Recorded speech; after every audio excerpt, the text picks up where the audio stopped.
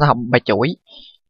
Rồi cái chuỗi cái này, để học được cái chuỗi này chúng ta phải học cứng gọi là cái mảng một chiều. Bởi vì ở trong cái gì, ở trong cái ngôn ngữ lập trình C cộng á, nó không có khái niệm là kiểu dữ liệu chuỗi, không có khái niệm kiểu dữ liệu chuỗi nha.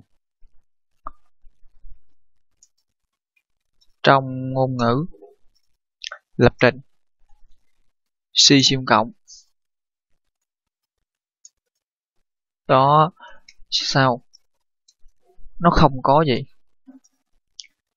không có khái niệm kiểu dữ liệu chuỗi. Có thể học 4 kiểu liệu là gì? Số nguyên, số thực, ký tự là gì? Và bon là luận lý. Không có khái niệm kiểu liệu chuỗi. Vì vậy chuỗi này chúng ta phải dùng cái gì? Thật sự chuỗi là gì? Chuỗi là tập hợp một tập hợp nhiều ký tự. Khi ta liên quan đến gì? Kiểu liệu ký tự. Chúng ta có kiểu liệu ký tự, vậy thì cái chuỗi này giống như là mảng một chiều các ký tự vậy đó. Tôi hình dung nắm chưa?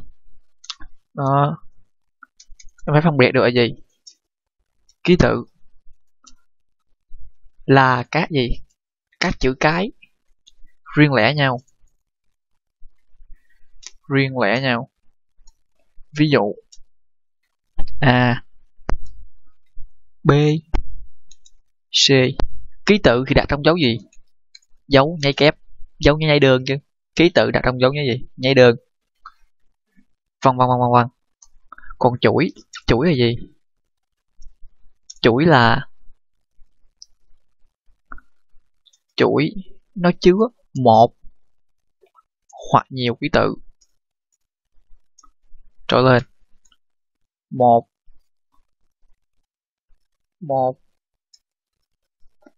hoặc nhiều ký tự trở lên. Nắm được chưa? Ví dụ đây gọi là chuỗi kỹ thuật lập trình. Thì chuỗi này gồm tập hợp những cái ký tự nào?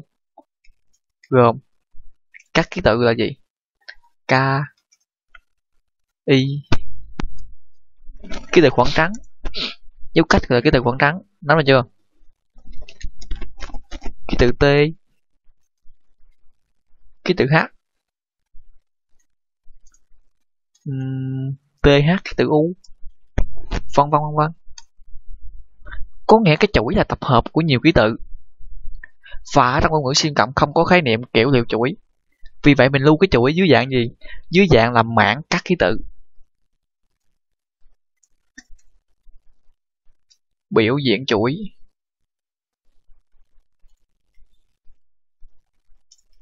dưới dạng là mảng một chiều các ký tự.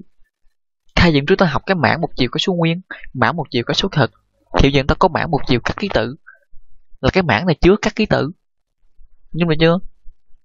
Có khó khăn không? Hiểu chưa? Rồi, như vậy nha, vô khái niệm như vậy là ngang. Rồi bây giờ tiếp tục đến cái tầm quan trọng gì? Cái tầm quan trọng của chuỗi. Lúc trước chúng ta chỉ thao tác trên các cái gì? Các kiểu liệu và các kiểu liệu số thôi, số nguyên, số thực, số này nọ thôi. Bây giờ chúng ta thao tác trên một cái loại kiến thức nữa là kiến thức gì? Chuỗi. Chuỗi thì tất cả các thông tin hàng ngày chúng ta giao tiếp với nhau thông qua cái chuỗi đó. Các bạn nói chuyện với bạn bè các bạn cũng dùng cái chuỗi. Các bạn lên Facebook, các bạn nhắn tin với bạn bè các bạn cũng nhắn tin thông qua cái chuỗi. Hiểu được chưa? Và cái chuỗi này nó có những cái tầm xử lý rất là quan trọng như thế này. Ví dụ như khi các bạn lên Facebook, các bạn vô danh bạ các bạn đúng không? Các bạn muốn search cái tên người nào ra đi, các bạn chỉ cần gõ một ký tự đầu tiên, ký tự gì?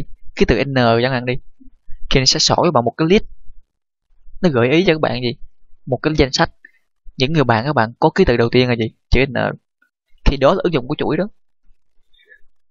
Nhưng mà chưa, đó là những cái ứng dụng, những cái xử lý của chuỗi đó.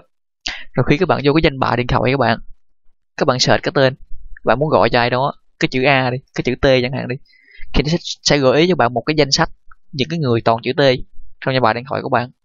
khi đó ứng dụng của chuỗi đó, nắm chưa? Khi cái chuỗi là xử lý như vậy đó. Đó rồi cái quan trọng đó nè, khi các bạn ở trong cái gì Facebook các bạn á, bạn nó tab bạn vô, thì có phải Facebook nó gửi cho bạn một cái gì, cái thông báo không? Làm sao Facebook nó biết được?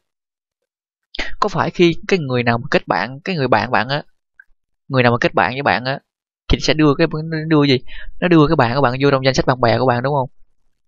Thì khi các bạn nó tab bạn vô, Facebook sẽ đem cái gì, đem cái tên của bạn đó, nó vô nó kiểm tra trong cái danh sách bạn bè, cái danh sách của nó, xem cái thằng nào tên này, sau đó nó sẽ gửi thông báo đến đúng với cái tài khoản Facebook có tên đó.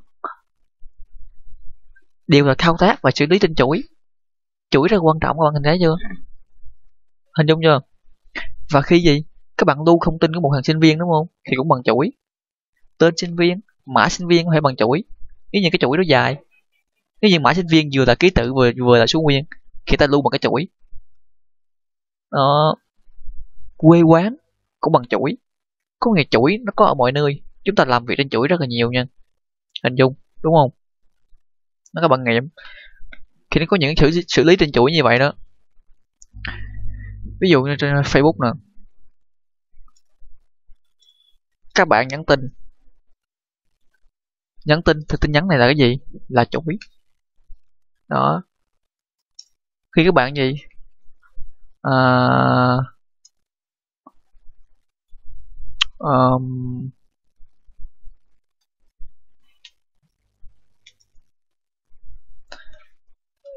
danh bạ điện thoại,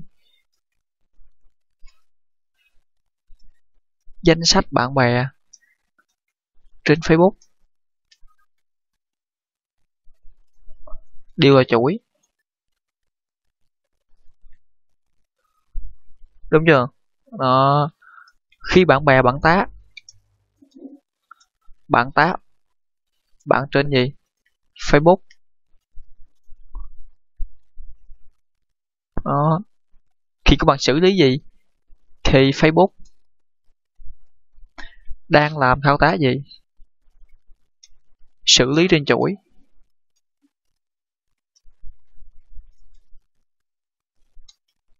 Xử lý trên chuỗi như thế nào? Bằng cách gửi thông báo cho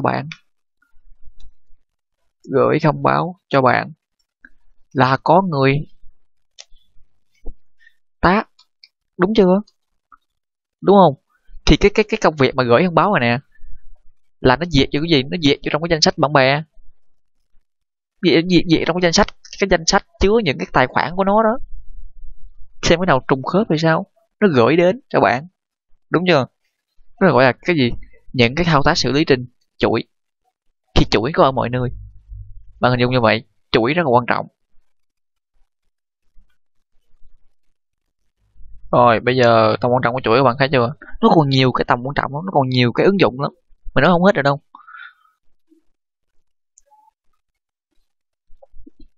Rồi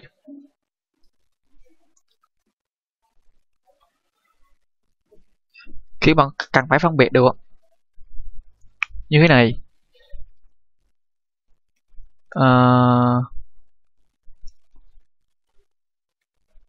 phân biệt chuỗi bên si và si cộng cộng.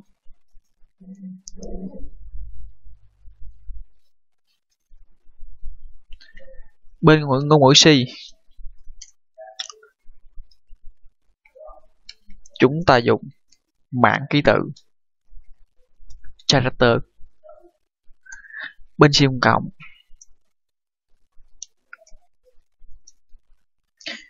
chúng ta dùng cái lớp string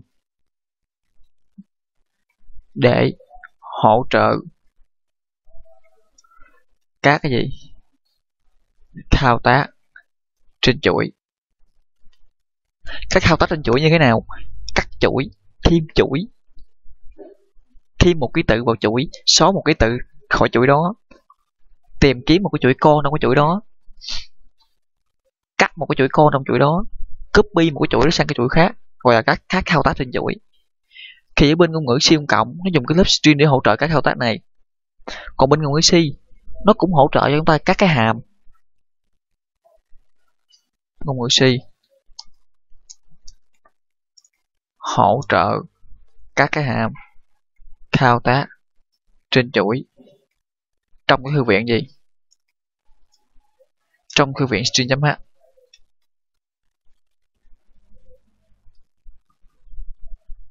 Nhưng cái chuỗi bên C này nè, nó làm việc nó hơi khó khăn hơn chuỗi bên C cộng. Bên C cộng cái chuỗi nó rất là tối ưu. Thì bây giờ khi anh nói thì em cũng chưa hình dung được. Em cứ học tôi sẽ biết là tối ưu như thế nào. Người khi ta học cái bản tĩnh, anh nói cái bản động các bạn không hiểu được. Nhưng khi các bạn đã học cái bản động rồi đúng không? Thì các bạn có thể hiểu được cái bản tĩnh và bản động nó khác nhau chỗ nào. Nó có ưu điểm và nhược điểm như thế nào. Ta học tôi mới biết được. Bây giờ anh nói thì các bạn cũng nghe, các bạn chả hiểu nổi đâu. Nhưng được chưa? Khi học các bạn sẽ biết được. Nó cái chuỗi bên này nè. Nhận xét chuỗi bên siêu cộng tối ưu hơn bên C. Đó các cái thao tác làm việc trên chuỗi thuận tiện, dễ dàng và linh hoạt hơn nhiều.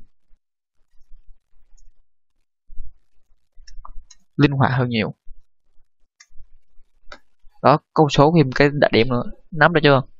Khi anh nói các bạn hiểu, các bạn nghe thôi. Các bạn phải làm, các bạn phải cảm nhận được. Anh dung được chưa? Đó, còn bên C này cũng hỗ trợ nhưng mà đây, bên này chúng ta dùng cái mảng gì? Ký tự. Còn bên ngũ siêu cộng là không dùng cái mảng. Ta dùng cái lớp string nó hỗ trợ người ta sẵn luôn. Nhưng cái thao tác, cái xử lý, cái tư tưởng giải quyết một cái bài toán trên cái chuỗi thì bên C và bên siêu cộng y như nhau. Không có gì hết. Nắm rồi chưa? Và cái mục tiêu của cái bài học về chuỗi chúng ta là như thế này. Chúng ta sẽ học và nó sẽ có những cái hỗ trợ, có những cái hàm hỗ trợ các thao tác trên chuỗi, có cái hàm sẵn rồi. Ví dụ như các bạn xác định cái độ dài của một cái chuỗi nó có cái hàm, các bạn muốn copy chuỗi này sang chuỗi kia nó có cái hàm, các bạn muốn so sánh chuỗi này chuỗi kia nó có cái hàm, thì chúng ta dùng cái hàm đó xong chúng ta sẽ lên ý tưởng và chúng ta đi xây dựng lại các cái hàm đó. Xây dựng lại nghĩa là chúng ta làm lại cái hàm đó bằng cách chúng ta hiểu. Để chi? Để chúng ta hiểu rõ hơn cái bản chất của cái chuỗi, hiểu rõ bản chất của cái hàm làm như thế nào, cái cơ chế, cái nguyên lý hoạt động của cái hàm như thế nào, để ta hiểu sâu hơn. Bởi vì khi sao? Ví dụ các bạn dùng cái hàm đi, lỡ các bạn vô phòng thi đúng không? Các bạn quên cái hàm đó, là các bạn ngồi các bạn chết tươi. Các bạn phải làm lại cái hàm đó, để các bạn lỡ các bạn có quên cái hàm đó, các bạn cũng có được cái ý tưởng để các bạn xây dựng lại cái hàm đó. Đó, hình dung được chưa? Và chúng ta thao tác nó dễ dàng hơn. Nắm hơn. Rồi một cái nữa, những cái hàm nó hỗ trợ bên chuỗi này nè, những cái hàm hỗ trợ bên chuỗi này nè, chắc chắn gì nó hỗ trợ hết chúng ta tất cả các thao tác. Vì vậy chúng ta phải đi làm gì? Xây dựng cái hàm đó để ta hiểu cái chuỗi, rồi sau đó chúng ta tự đi xây dựng những cái gì, những cái hàm mà cái ngôn ngữ C này không hỗ trợ, để giúp ta làm một công việc gì đó trong cái bài chuỗi của chúng ta. Các bạn hiểu chưa? Vậy chúng ta cần phải xây dựng lại cái hàm này đó, xây dựng lại chúng ta hiểu rõ hơn bản chất của nó.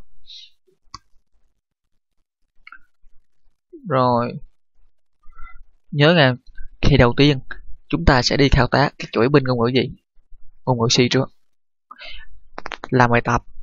Ok, good hết rồi, xong hết rồi. Chúng ta mới đi qua ngôn ngữ gì? Siêu cộng. Bởi vì qua siêu cộng này chúng ta dùng hàm không à. Cái chuỗi này nó có tất cả những cái hàm sẵn có đó rồi, rất là thuận tiện. Các bạn làm rất là nhanh. Nhưng nếu anh dạy các bạn ngôn ngữ siêu cộng trước và anh cho các bạn dùng cái hàm này không, khi bạn suốt cuộc đời các bạn cũng chỉ dùng cái hàm mà các bạn không hiểu gì đâu. Các bạn phải đi từ cái gì? Cái ngôn ngữ bên C, cái chuỗi bên C và char trước để các bạn hiểu được nguyên lý cấu trúc nó hoạt động như thế nào của cái chuỗi. Khi các bạn qua đây các bạn dùng cái hàm, các bạn có tự hình dung được, nó dễ dàng hơn. Nắm được chưa?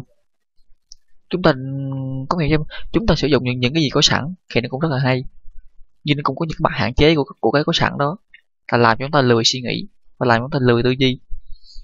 Thì chúng ta cần phải đi làm gì? Học cái ngôn ngữ C trước, thao tác cái chuỗi trên C trước. Rồi các bạn thao tác cái chuỗi bên C xong, các bạn thấy nó khó khăn cái gì? Nó có những chỗ khó khăn. Khi các bạn qua ngôn ngữ siêu cộng, có những cái hàm hỗ trợ hết, thì mình thấy dễ dàng thế nào các bạn tự phân biệt được ưu điểm và nhược điểm của nó. Nắm được chưa? Đó. Khi các bạn muốn học được cái bài mảng ký tự này, bạn phải nắm kỹ cái bài gì? Mảng một chiều. Cái gì mảng ký tự giống như mảng một chiều có ký tự thôi. Khi chúng ta làm việc trên số nguyên, chúng ta khai báo ra cái mảng số nguyên. Khi ta làm việc trong ký tự, ta khai báo ra cái mảng ký tự. Hình dung không? Rồi. Đây những khái niệm đầu tiên thôi. Khái niệm sơ khai thôi.